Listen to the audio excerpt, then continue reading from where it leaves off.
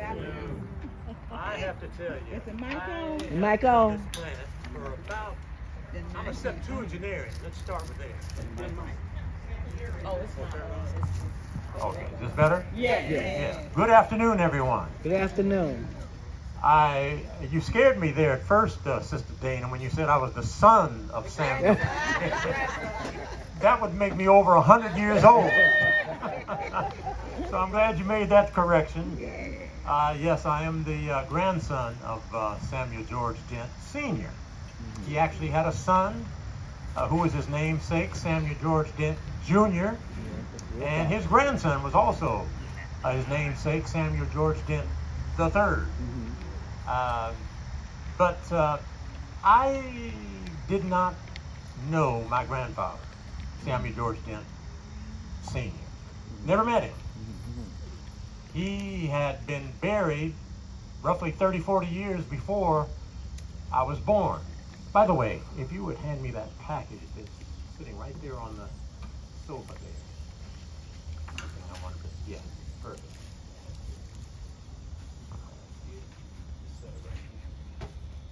As I say, he had been buried for about 30, 40 years before I was born.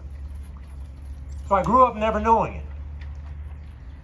But I saw a photo in my house that my father, who was his son, the last of 12 children that he had, I noticed this photo growing up in my house, but no one ever told me about the photo. I don't even remember my father telling me that that was my grandfather. I just noticed, as you'll see in a minute, this unique photo. And growing up in Los Angeles, California, where my friend sitting there is also from, I used to wonder, why is the photo of that man in our house? Because you know I grew up in Los Angeles near Compton and Watts. Yes, sir. That part of town, yeah. I love it. That part of town. I love it. But it wasn't until I was a grown man, about 20, 25 years ago. By the way, I'm not here by myself, but the granddaughter of Samuel George Dent, Pat Dent Robertson, is here with me. Pat, raise your hand. All right, Pat. She is from California, Florida, with her friend Rose Bell, who are here with them. But Samuel George Dent, as some of you may know, and I'm happy and proud to remind you, those of you who do know, and to inform you for those of you who might not know, as Dana just told us, was born, well, first of all, she said he was a student at Morehouse College. But before that, Samuel George Dent, my grandfather, was born a mixed-race slave on, we are told, Evelyn Plantation, which I understand is across the street from Hopeful Broadfield Plantation. Lazarville. I know my grandfather. So I should say I know my grandfather's relatives. We think we're almost 100% sure, with the help of dear Amy Hedrick here, expert genealogist, we trace our roots back to Hopeful Broadfield Plantation and nearby plantation. Yeah. So I don't know my great-grandmother. She was one of the slaves. But Samuel George was born a mixed-race slave, as I say. And for some interesting, unexplainable, mysterious reason, as you'll see in a minute, born a mixed-race slave, he decided to attend Morehouse College. Teach. Not only did he, and that decision alone is interesting and unique, as you're going to see in a minute. Because he looked white. But he found himself at Morehouse, and if that wasn't enough, he decided and came upon the idea, I would say God gave it to him. You better say it. Birthed it in his mind. That's right. As a college student, to come back here to Glenn County, to Brunswick, to start a school to train and educate and equip the sons and daughters of slaves. You better say it. And thus was born, along with the help of Ms. Bemis and Reverend Bleach, who was a schoolmate, I understand, of his, Thus was born Selden Institute. Yes.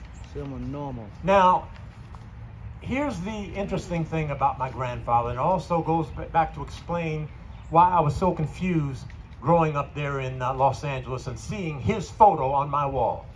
I have that photo with me. And for those of you who have not seen it, let me show you the photo. I'm not surprised. That's what I just told her. I said, all you gotta do is look at That's right. That's right. All right. That's right. He came home. He came home. He came. You knew he was black. Grandfather Samuel George Dent. Now can you see why growing up in Los Angeles, I used to wonder, what is this man photo doing on my wall? Stop it. Is he one of the presidents or something? Or give my daddy a lot of money or something?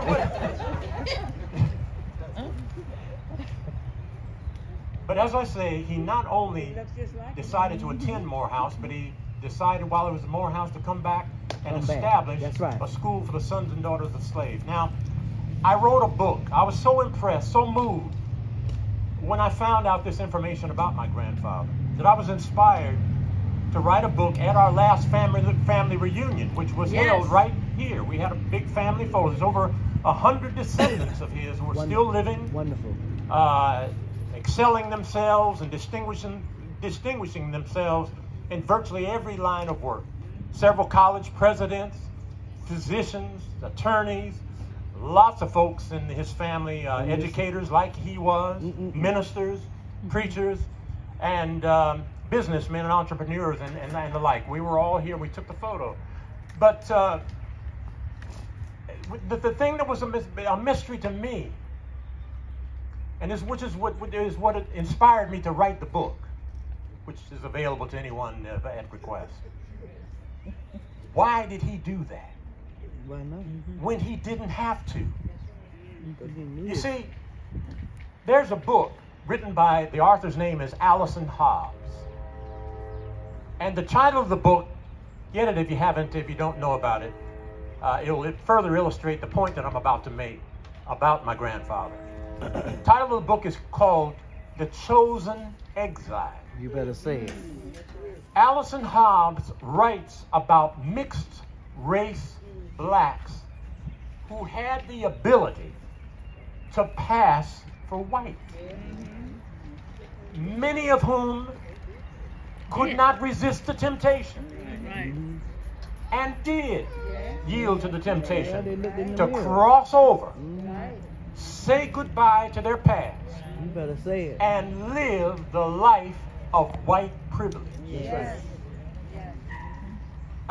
In her book, she mentions the story, for example, of a young lady in Chicago whose mother was a mixed race black who could pass for white. Her parent was very obvious to her parents, her mother and father, and intending well for her, intending for her to have a better life and not to have to deal with racism and Jim Crow and bigotry and discrimination and worse. This girl's mother put her on a train and sent her from Chicago to the West Coast. The young lady didn't want to go. Mother, I don't want this. The mother insisted, get on the train, dear. I'm doing this for your good. She got on the train, went to California, was able to pass for white, married a white man. Had what appeared to be, everyone thought, were white children.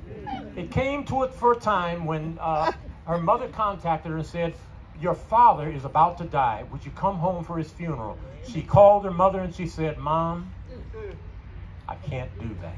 Oh, man. I would be outed. I'd be taking too much of a chance. Goodbye, Mom. Don't ever call me again. They made a movie about that. Samuel George Dent had that opportunity. He didn't take and it. he refused the temptation. Surely it was his. And so it gives me tremendous honor. Yes, yes. I feel like right now, like most of us did on the inauguration of Barack Obama. You better say it. That same feel. I haven't had this feeling since that day. Such a historic moment. And I want to thank you on behalf of my family, Samuel George's family, for this honor that you have bestowed on him, and not only commemorating him and this institution, but all of those that had a hand then and now in perpetuating and extending this legacy. Finally, I would just say this. When I see my grandfather, You better say like I it. say, I never met him, but I look forward to meeting him someday. Absolutely. Because the scripture says, Yes. for the Lord himself shall descend from heaven with a shout, with the voice of the archangel, and with the trump of God, and the dead in Christ shall lying in sleep shall rise first. Yes. Then we which are alive and remain shall be caught up together with them in the clouds, and so shall we ever be with the Lord. Wherefore, let us comfort one another. Let us inspire one another. Let us encourage one another. Let us lift one another up with these words. That's the first thing I'm going to tell Samuel George Dent, Grandfather Dent. Granddaddy Dent, thank you. Thank you. Thank you for not yielding to the temptation. Tiffany Haddish, you know the actress Tiffany Haddish, in the Netflix film Hello Privilege. I first heard this phrase from her. She called it the color complexion, the complexion connection. I think I'll get it one of these days. The complexion connection, Tiffany said. I want to thank, I will be able to thank Samuel George Dent for not yielding to the temptation to cross over with the complexion connection when I meet him in that day. Thank you and bless you. God bless. Thank you. Yes.